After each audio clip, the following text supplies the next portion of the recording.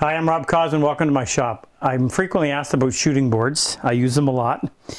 I have several, and I've changed some things about mine to make it a little more user-friendly. I'll share them with you, and then we'll go through the process of actually making one.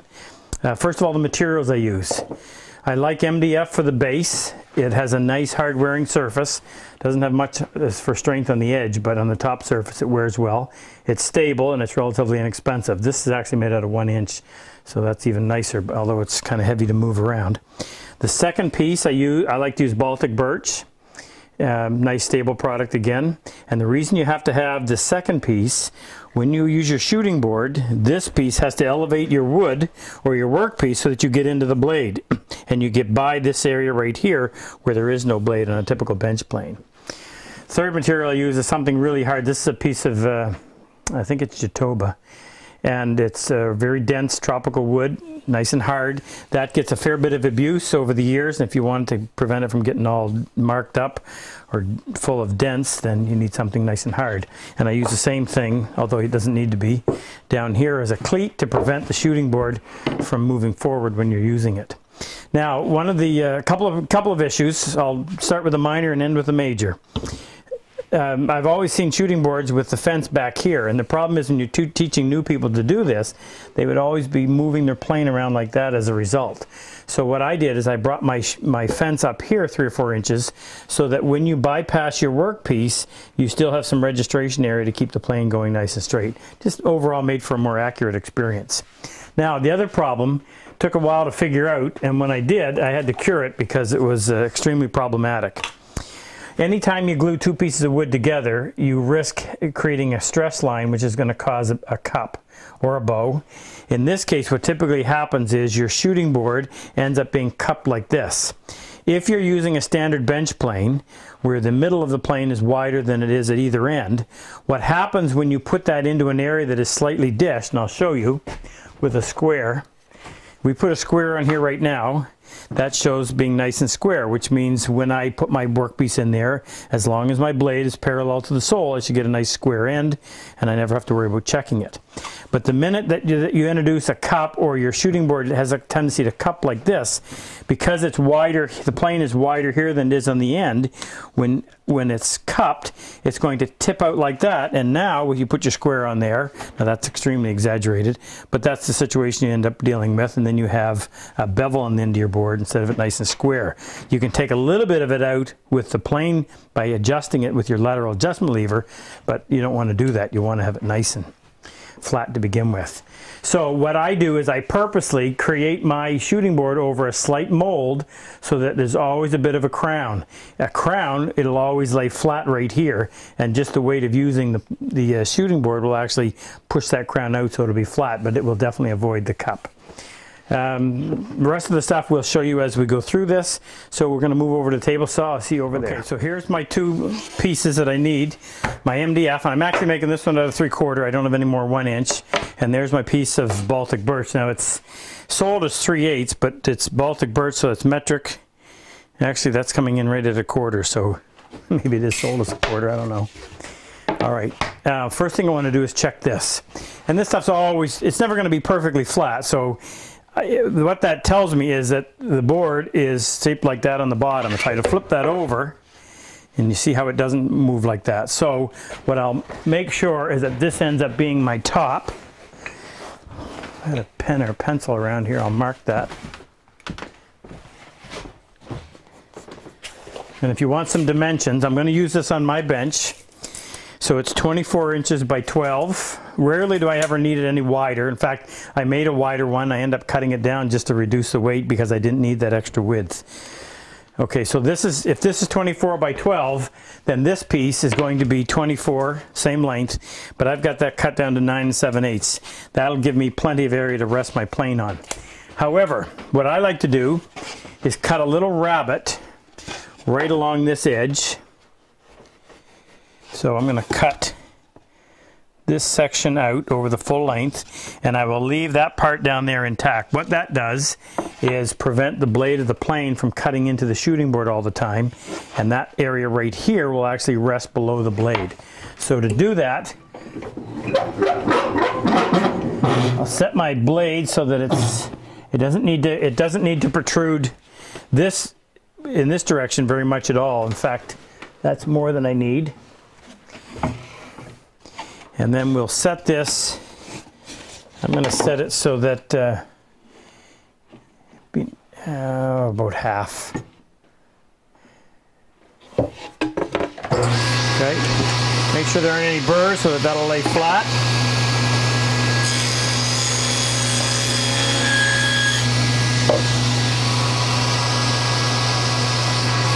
Just a little bit more.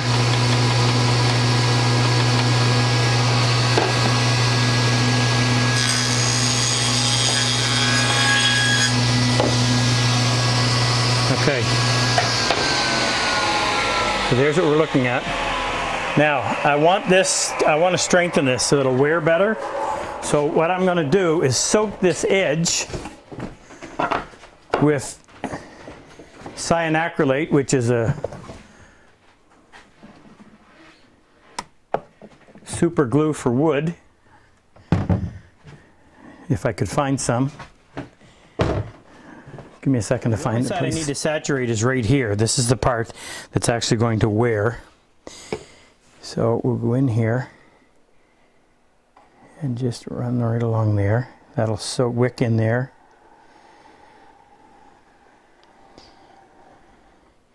I got this idea from watching Dale Nish turn wood, and if you got into an area where the wood was punky or starting to rot, you could use this stuff and it would go in and make that otherwise soft area really hard and workable.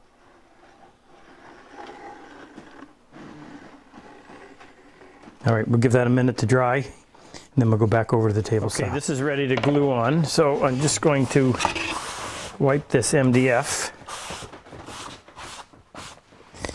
So because there's a natural curve already in there, I'm going to go ahead and put that on there. But before I do that, I'm going to build somewhat of a form.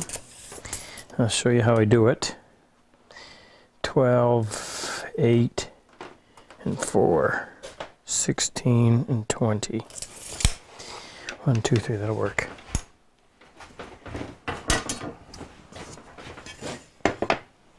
Now, it's just for reference.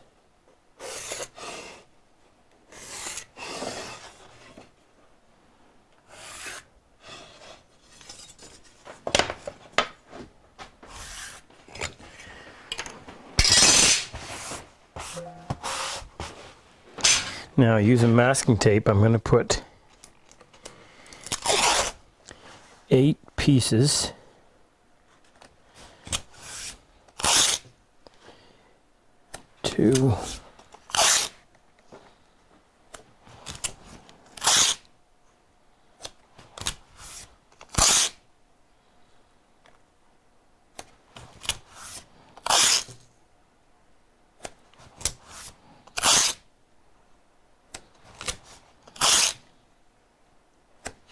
Okay, 8 there, and then 6 here.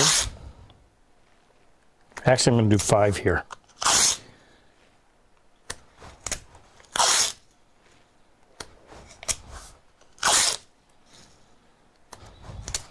And 3 here.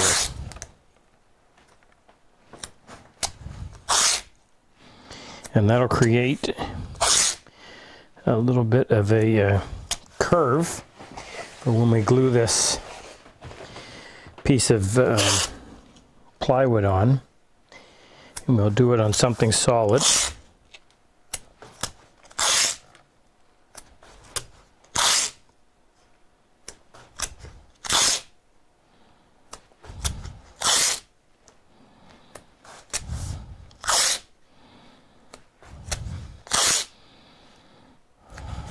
Okay, now flip that over. Now I've got a caul, just a piece of melamine, and I'm going to set that right on there, and I'll show you how to work with,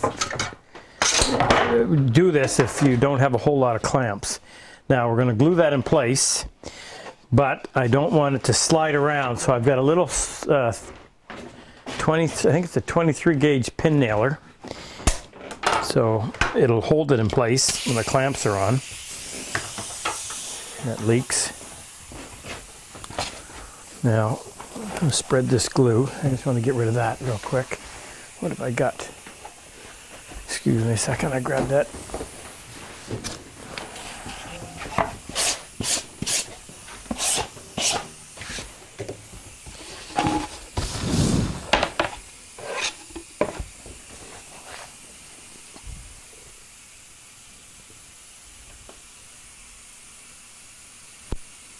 Oh, this stuff looks a little old. Now, I took a scraper a long time ago and I just cut a whole bunch of notches in it with a file. And it just works as a good glue spreader.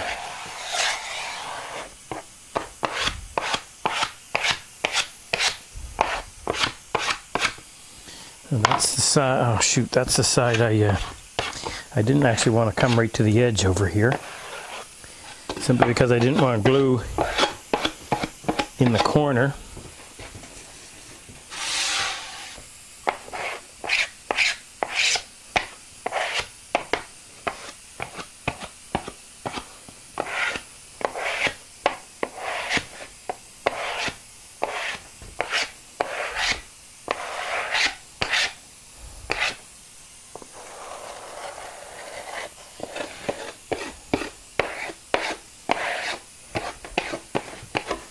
Need a little bit more.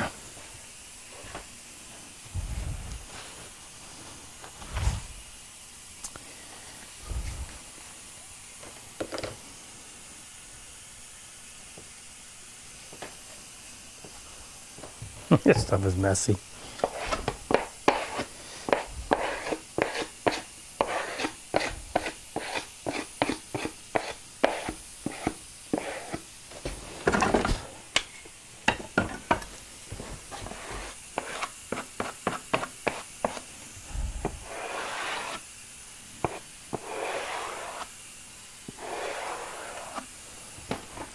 Now I'll set that aside and take care of it as soon as I've got this done. This is my side that is going to have the, or it's got the rabbit cut on it, so I'm just gonna see if I can't back that glue off right there. If you're left-handed, you're just gonna reverse this. Now line that up.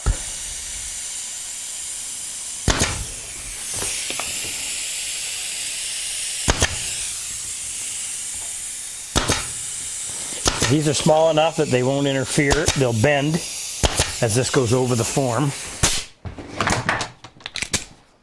Now I've got a table off of a big jointer, so you need anything flat. Several pieces of MDF glued together would work.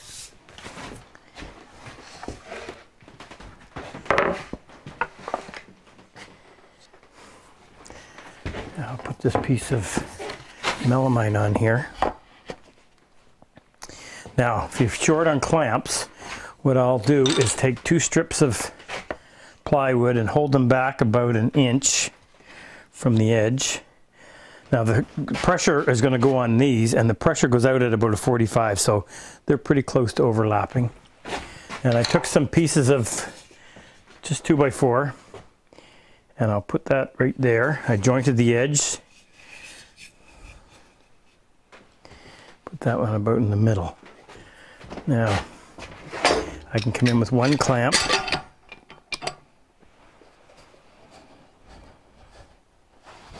Bring that down tight. And I've got one that's really deep. I'll save it for over here. Shoot.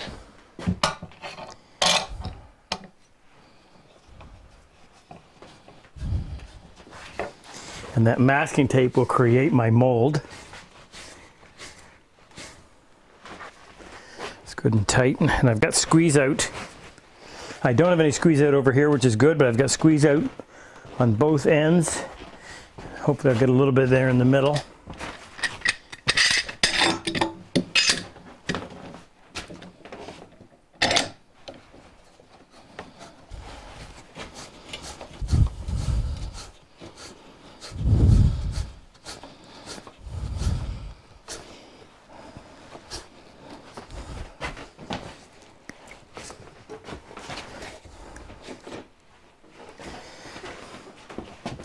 Would have liked to have gotten that one over a little bit more.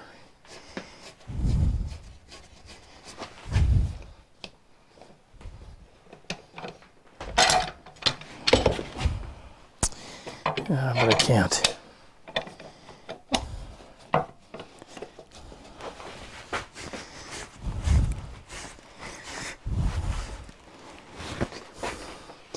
Okay, we'll give that about a half hour to set up. Actually, what's happened is this has moved. The pins actually didn't hold it. So let me grab a clamp that's still wet enough that I can move it. This one's okay, but I got to take the pressure off of this one and the one in the middle. And what I'll do is I'll just reach across from the other side of the MDF to right here, and I can pull that over. Put it right on there, and that'll keep it flush.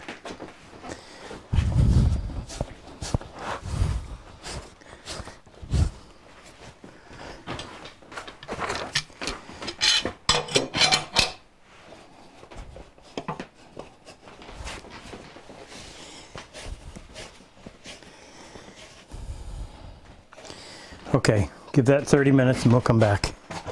Okay, I took this out of the clamps and we'll just pull the tape off. Check to make sure that we got a little bit of a curve in this.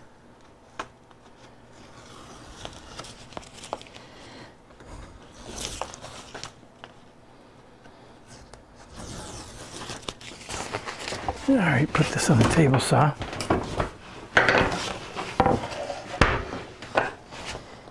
Yeah. So if you look at that, and when you put the right here, if you look, when the weight of the plane goes on there, it'll push that down, but that'll always keep that square. Now, I think I'll trim it up just a little bit, and I'll use the table saw to do that, just to get rid of the glue squeeze out. So this is 12. I'll go just a little less than 12.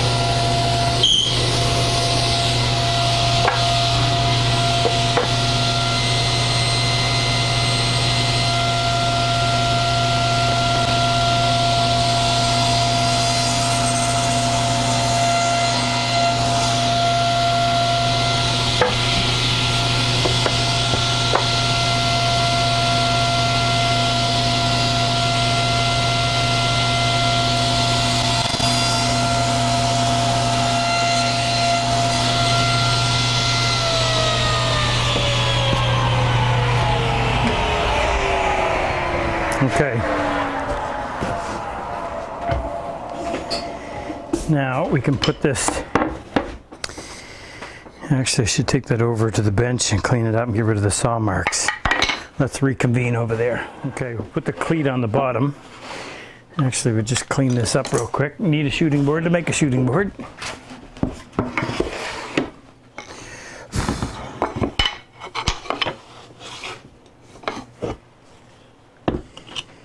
So just check that so your projection is parallel to the sole. And this is mostly just to get rid of saw marks.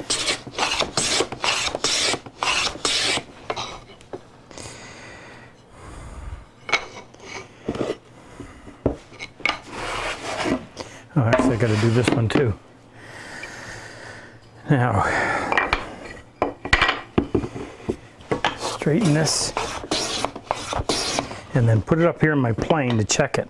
See how that's got a pivot point in the middle? I don't want that, so I'm going to take a section out of the middle. Then I'm going to start here about an inch away from the end, and I'll go down to about an inch away from that end.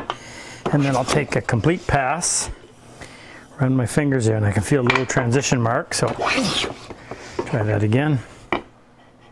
That's better. So that'll be the surface that I actually work against.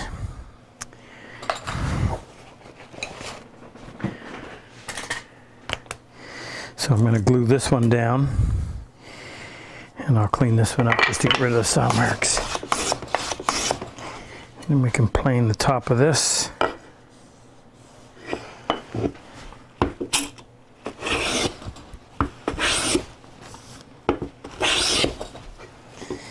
Okay, this is the one, right?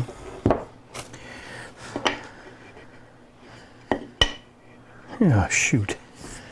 Let me get something a little bit longer. Make sure there isn't any debris. Okay, that's better. All right, so this, just put an arrow, that's going to be my fence face.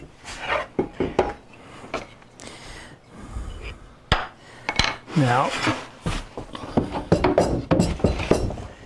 just plane the saw marks off of this.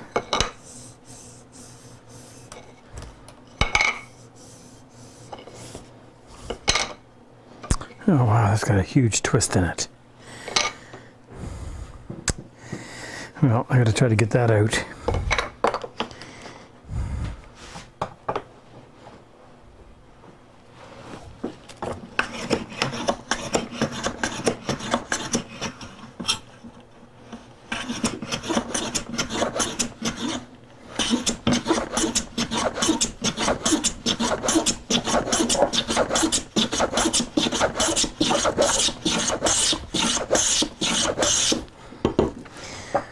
Check that. That's better.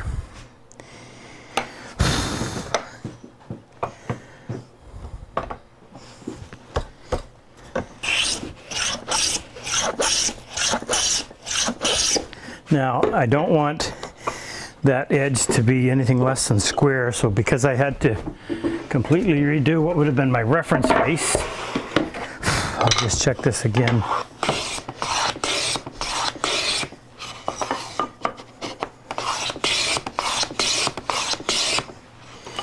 This would be the one I glue. Now we want to get our length right on. I'll just clean that up. Anytime you're planing across the end grain, you've got to cut a chamfer on the far side first to protect it from breaking out. There's just enough there to clean that up.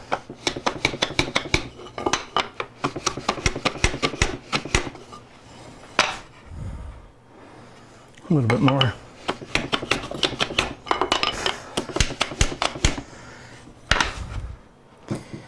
Okay, that's good.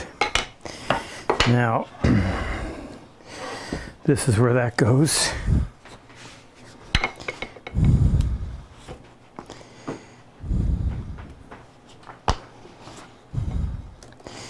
Now I'm going to glue this in first, and then I'll come back and put some screws in it. But since the glue acts like a weld, I always want to glue it. Problem with trying to glue it and screw it at the same time is that it has a tendency to creep. Not that it won't do that under clamps as well, but I'll show you how we treat the actual fence a little bit differently. I'm going to purposely keep that away from that front edge just so I don't have to scrape glue off of that corner.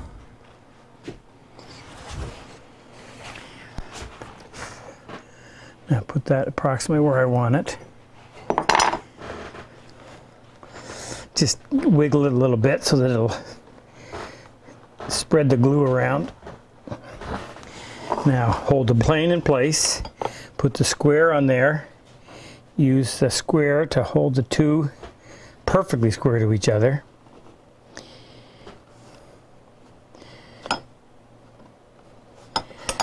Check and make sure there's nothing there.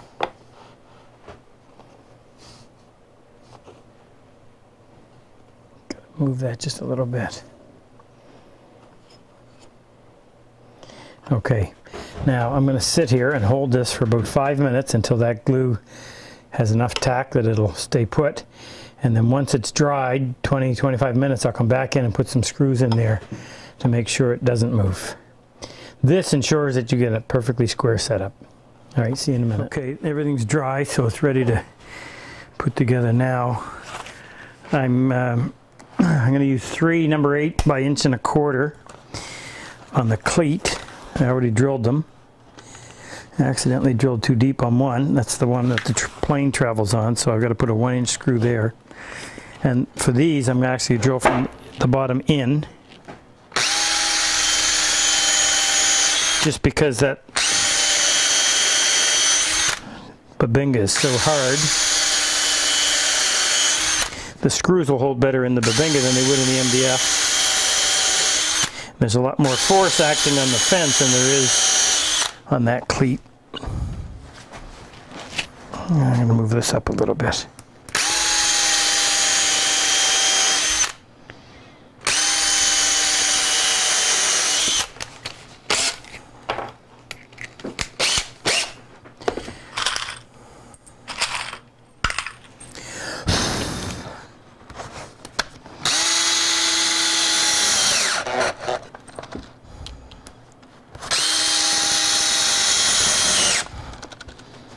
Okay, meet me at the other end.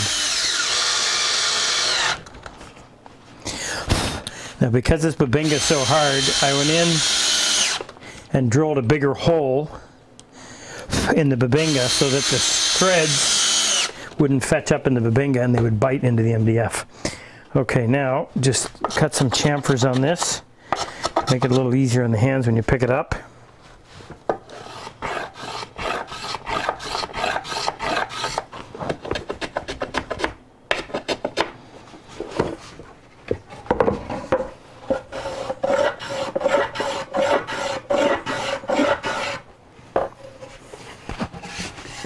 And then same thing here, just on this one and this one.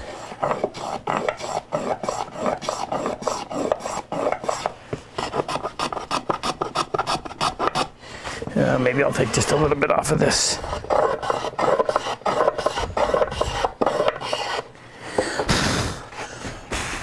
Okay.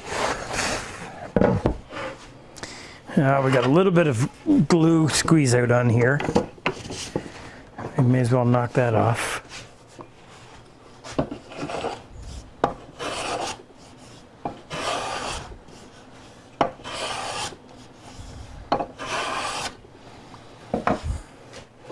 Take a little bit off of there. And that's where I went through with that countersink bit.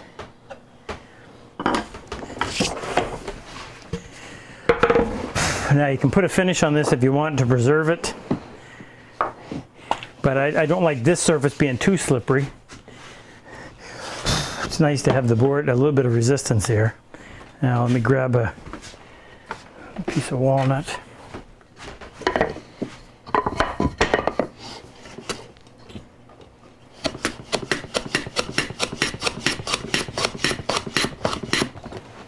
And we'll check that. Square that way, square that way. Perfect. There you go. If you weren't talking and telling somebody how to do it, it takes about 15 minutes to make. They start to get beat up. You can fix them, you can just make another one, but it'll serve you well. And that tip with molding it over a form so that it stays, at least has a little bit of cup in it, that'll serve you really well. Hope you enjoyed this. We'll see you next time in the shop.